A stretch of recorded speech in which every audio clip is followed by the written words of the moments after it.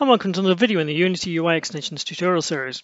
This time we're going to look at some of our UI basic controls. They offer a few extra features over most of the standard stuff, or extra events or things like that. So if we quickly jump into this, if we go into our UI extensions package, you can see we have here the three UI controls. We have a UI button, which to all intents and purposes, the outside looks exactly the same. It has but it has some extra features. So it has other events. So things like when the buttons are held, so you can double click on it, and a few other little things. Basically, this just gives a little bit extra to what the Unity button gives you out of the box. Other ones we have extensions is the UI flippable control. Now again, this is basically an image control, but if I go and set the sprite, it's a bit bigger so you can actually see here.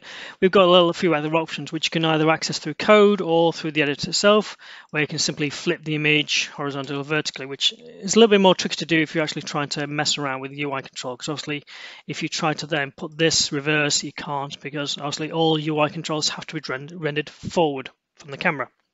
Obviously this works both with screen space canvases or also world space canvases.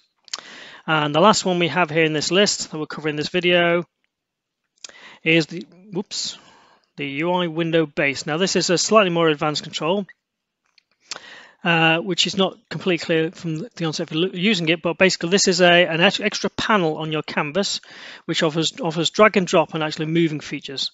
So this is a script and thing that you can actually add to any control to actually make it movable or more interactable with.